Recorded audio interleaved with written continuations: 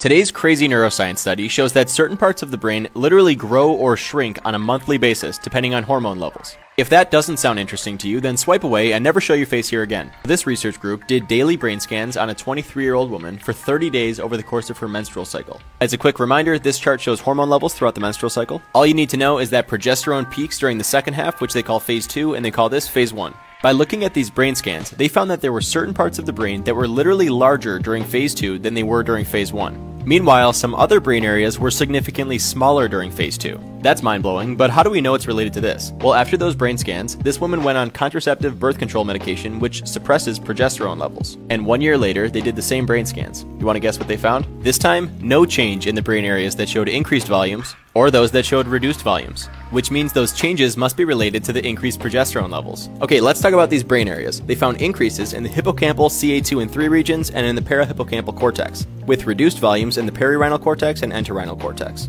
What's interesting is that all these areas are involved in memory formation and memory retrieval. So it's possible that these regional brain changes bias the brain towards remembering certain types of information. But unfortunately, we really can't say for sure yet. Follow for more real, verified science from a real scientist who's not verified.